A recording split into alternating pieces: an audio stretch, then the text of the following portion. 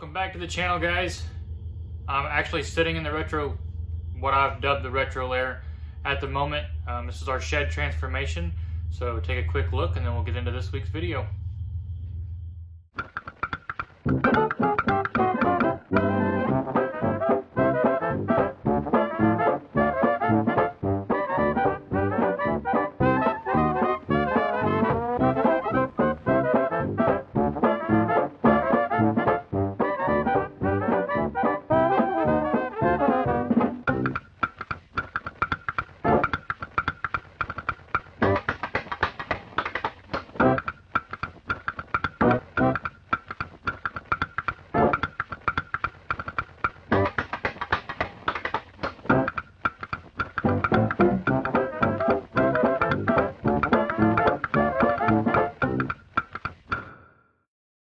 Back to the channel. Officially welcome to the retro lair. We spent the last few days really trying to get the shed done, try to convert it into a space where we can kind of set some of this stuff up that we're trying to collect, and also give us a spot where we can do some auctions to get some of this stuff to people who may need it for their own collection. So haven't had a whole lot of time over the last week to really get out and do a lot of picking like we like to do, but we have had several things that we've had come in, more so just for our personal collection. There is a spot here in town where I live where we were able to pop in last week and pick up a G.I. Joe to add to our collection. So hoping to try to get in there this week along with Matt. There's a few other Joes that he's planning to pick up. We're going to try to get that on video for you guys and then do a little meet and greet with the owner and kind of show you guys around, show what they have to offer. So be on the lookout for that. That's coming up on the next video drop, hopefully. But I mean, here it is. It's not nothing too crazy to look at, but it should get the job done for us, and it should allow us to do what we need to do. We do have a lot of our Goosebump books are down over here right now. We got a few of our VHS. Definitely have more that we need to bring out and get in here VHS wise. I need to find a better place to put our Goosebumps collection as well. But our Nintendo collection that we started, some of that I've had since I was a kid.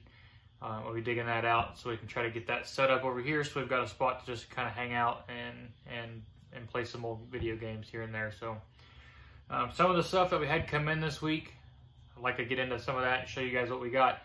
I had a Steve Urkel that I had found while out flea marketing here roughly 4 or 5 months ago. Throughout COVID, my kids and I, we sat down, we watched all 9 seasons of the Family Matters, and they loved Steve Urkel. So when I came across it, it was cool. We were excited to find it.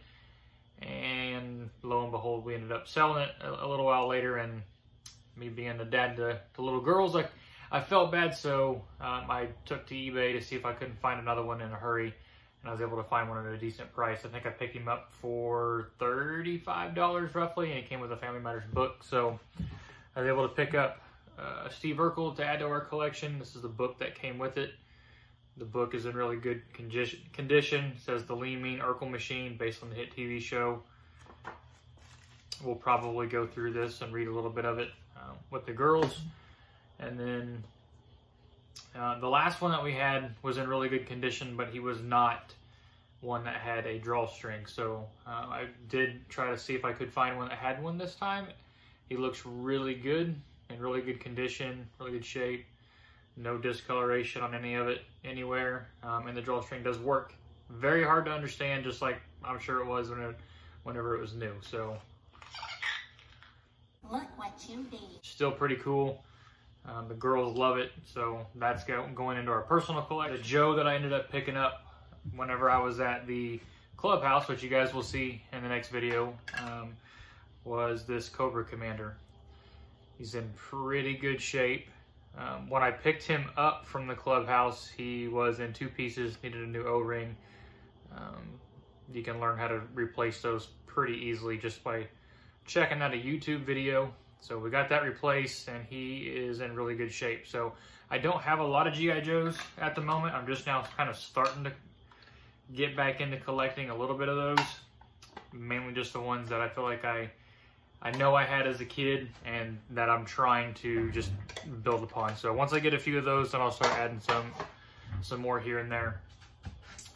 My buddy Matt was actually out picking, and I had recently picked this G.I. Joe case up for Matt at the same place where we got the other G.I. Joe. We got it for a decent price. I think we spent 20 bucks on it, if I remember correctly. It's got, if I can get it open here, it only has, I got some Joes in here, so I don't want to tilt it and spill it all, but it only has one tray. He went down to Arkansas here a couple weeks ago. I think he was on a retreat or of some sort with his family. But while they were down there, they were doing some picking, looking in some of the flea markets down there, a lot to choose from, and he actually came across one that had both of the trays. So he was able to hang on to that one because he has way more Joes than I do, something that he should be able to utilize pretty well. So he gifted that one back to me, so I could start putting some stuff in, start putting my Joes in that and keep them protected. So another thing that he was able to pick up for me this week, which I thought was pretty cool. I saw one of these in an auction here recently. It's something, I mean, you can pick them up at Walmart, nothing too retro, but it is a Masters of the Universe. I don't know if anybody has seen the new Masters of the Universe Revelations on Netflix, but the Skelegod, I thought it was just a cool figure. He came across one while he was at a Walmart down in Oklahoma. He was nice enough to pick it up for me, so I'm actually going to unbox this and display it. So haven't gotten around to that yet. He did pick me up a few other things that are behind me, hanging up. It's just some of the newer Ninja Turtle line. They're pretty cool. They're throwbacks to the originals, but you can't beat the original ones. So I'm gonna open this here in a little while. See where we can't display that here in the lair. So, and then we did have another box come in today, so we will open that for you guys right now and see what we got. If I remember correctly, I think this is Matt had ordered some old TMNT cases.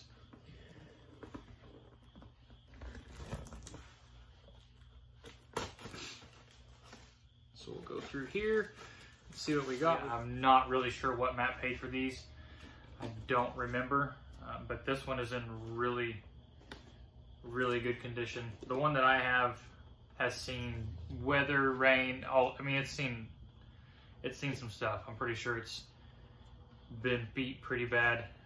We actually found my old case when we were out going through my grandparents' old house, which is pretty much collapsed over the last several years. Nobody's been in it, I don't know how long, but we went out to look for a few things here recently and just happened to come across it. So how it survived this many years, I have no idea, but we cleaned it up as best we could. I have it in my collection. So this is the turtle case that he had come in. This is just this one holds 12 figures, pretty standard. Put that one back here. And then this is one that I had not seen before. Was not aware that they were out there, but they are pretty cool. This is the deluxe TMNT collector's case. This actually holds 20 figures. This thing is massive. This is the size, pretty much the size of my torso. So it holds 20 figures. The artwork on it is fantastic. Got a lot of light reflecting off of it, which I'm trying to avoid that, but that just goes to show how clean and nice this is. So let's check the inside of this thing out.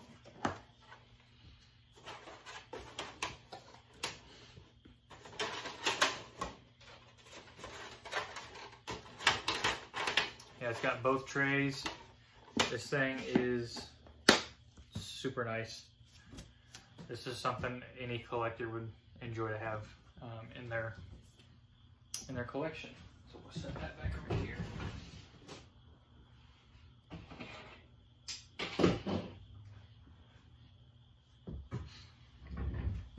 right, guys, like I said, don't have a whole lot of picking that we had this week. Looking forward to getting out over the next few days for something. You can get in touch with him on there. But be on the lookout for the next video. I hope you guys enjoy the new spot. Hoping to shoot a lot more footage in here for you guys and kind of go through as we add to the collection. So if you guys like what you saw, please like, subscribe, hit the little notification bell so you know when we drop our next video. And until next time, see you guys.